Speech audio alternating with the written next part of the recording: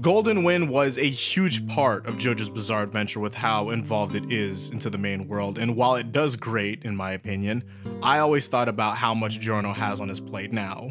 In the brackets of its story, it did everything that it needed to do, with its goal being Giorno becoming the boss and that actually happening, but now the idea is, well, now that you're the boss, what's next?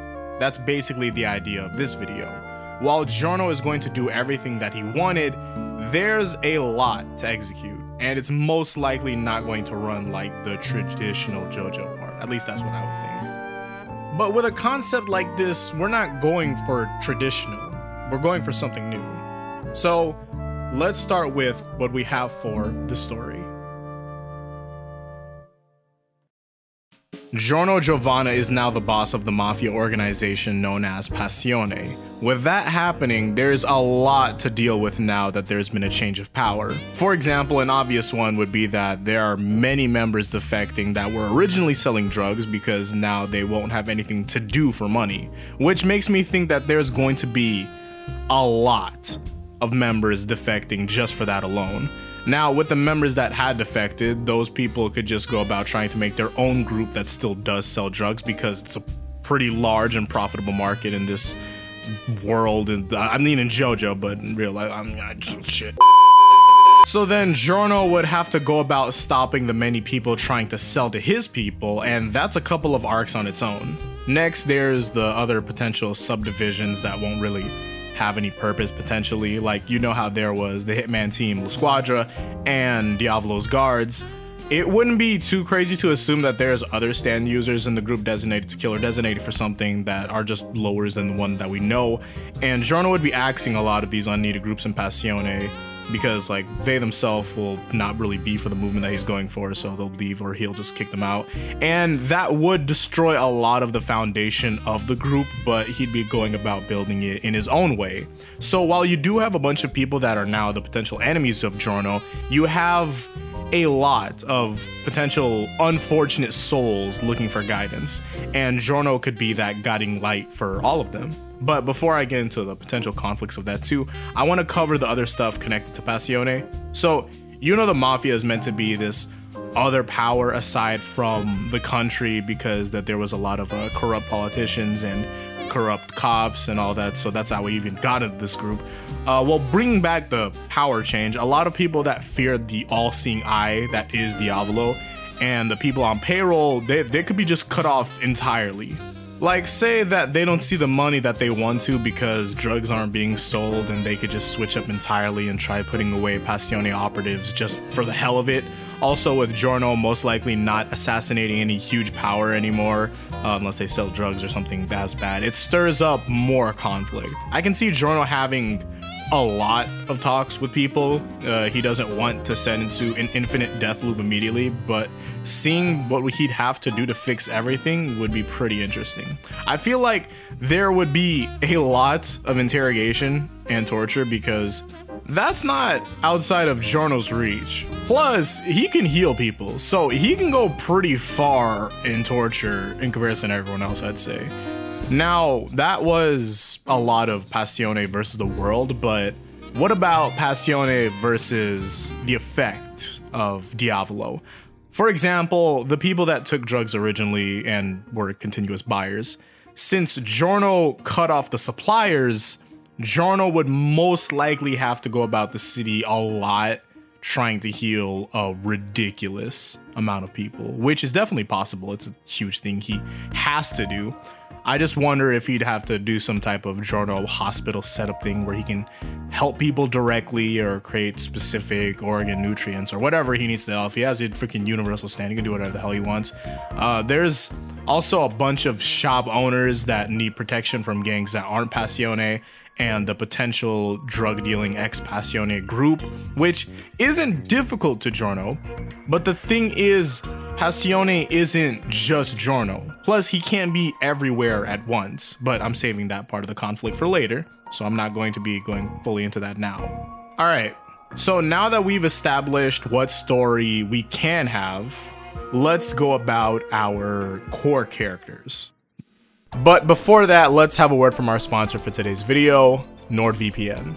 For a limited time, you can go to nordvpn.com/CalebIA or use coupon CalebIA for a special holiday deal. Get the 3-year plan with 81% off plus 2 amazing gifts, 4 extra months plus the NordPass password manager app. Now, there's not a lot I can say that hasn't been said about NordVPN. They're fast servers, thousands of servers in 61 plus countries, the compatibility with most operating systems like Windows, Mac OS, iOS, and Android, the double data encryption service. There's a lot of stuff. But I think what got me the most is that I am no longer bound to watching things legally with American servers only. I was testing this out myself, and I can go about watching stuff like Crunchyroll, Netflix, and Hulu, and do this all with Japanese servers, so I have access to shows that I normally wouldn't have here, which helps massively since I want to be able to support the industry as well as I can because they really do a lot for anime, and that's a huge thing for me because I work in anime. Again, that's nordvpn.com/CalebIA or use coupon CalebIA for that special holiday deal. Now on characters, first we have our new boss, Giorno Giovanna. His character developed great over the course of part 5, he became the gangstar that he always wanted to be, and his gangster front is no longer a front anymore. In this story, Giorno still has Gold Experience Requiem. While GR helps him be invincible towards everyone, Giorno has to deal with the fact that he can't be everywhere at once. So, if there ever is a conflict where he has to send someone close to him out to go do something, they're most likely just going to have to go with some new subordinates, and that's all he can do. Now, there's a lot of workarounds to this because of how strong GR is, but it's about how he would go about that. He could give some life-imbued stuff that can save people if mortally wounded, and while that can make the conflict easier, it heightens the suspense because if they do lose said thing, people can actually die there, and if there is a detector of some sorts, like the one that Giorno gave Bruno when he went to go fight Diavolo, there is a race to see how fast Giorno can get to wherever his friend or the other subordinate is in need, wherever they are. Who knows how Giorno would get there? Can you ride on GER? Would he be able to make some sort of powered giant bird and fly on it? Could he teleport? I don't know. I'm not writing this. I'm just the guy that's putting this on the table. If there was a time Rocky was writing this, he could probably do whatever he wants, since the power of GR is one you could do the ridiculous amount with, and since GR isn't limited by things like range, he could probably send GR with people, and if someone was to attack Giorno, the revert to 0 ability could still work with GR even being there.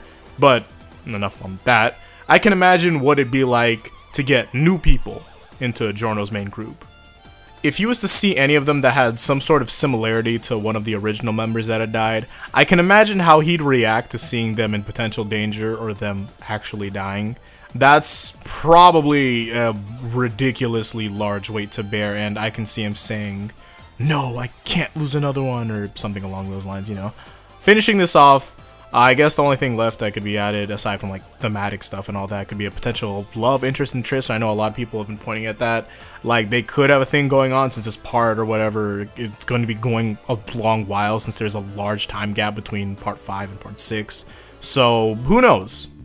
Next, we have Guido Mista. Since he's Giorno's right-hand man, he most likely has to approve and people on whether or not they can see Giorno, which means that he has to see a lot of problems that people are having, and I can imagine that getting to him. Like, imagine if he was to see someone that had this painful expression similar to Narancia when he had seen Abakio died. That could shake him up a strong bit. Plus, JoJo has already shown us that PTSD is definitely a thing in characters when you have a character like Jotaro, so I don't think it'd be that far off to think that stuff like this would affect Mista or even Giorno and Trish too, since they've experienced this all together. But along with that, I think Mista would play similarly, like the same role that he played before, just a more closer role, I'd say, because he's like kind of like the third guy, if anything, while Bruno is like the second or even first guy majority of the time. So yeah, just closer Mista and all that. Adding on to that, an off-script idea is that we're also going to be seeing Mista go about time itself. Like, stuff's going to catch up with him. Like, you have a good amount of years on him to happen until part 6. So Mista could be feeling some type of existential stuff about like, oh, what am I doing?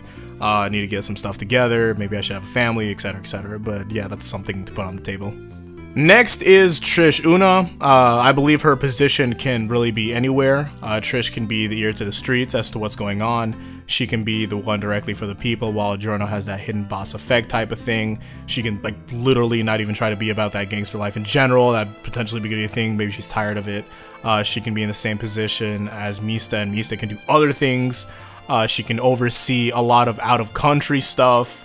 There's a lot she can do. Since Trish isn't bound to anything as a character, there's just so much potential that she has. If I was going about this, I'd probably have her as an ear and a person for the people, like the one that everyone loves like that, because like that's like a thing that Bruno did.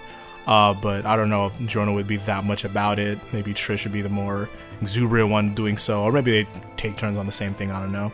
Along with that, she is a core character, so she definitely would be able to oversee a lot of large things happening in the group, and large things for Passione entirely.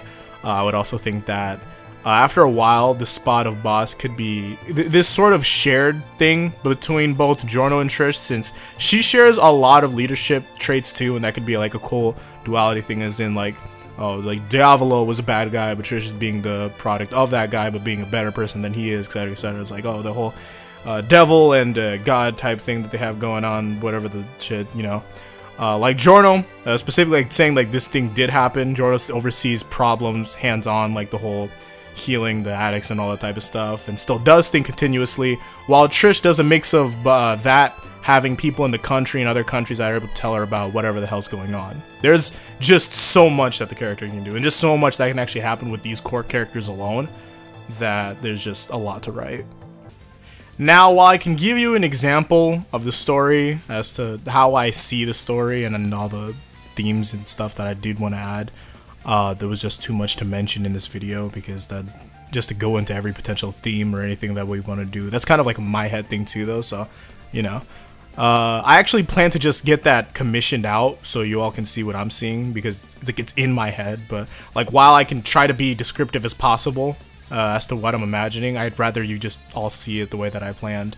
Plus, it lets me make a follow-up video with also your guys' suggestions as to what could happen in that concept that I'm mocking up. This video went without a single mention of Fugo, and I know how much people would love to see that interaction again, so I'm leaving that for the potential future. You guys could talk about what you want to see, like, oh, what if we put Fugo to do this and this? That'd be cool. Thank you all for watching. Be sure to check out my NordVPN link or coupon that you can use.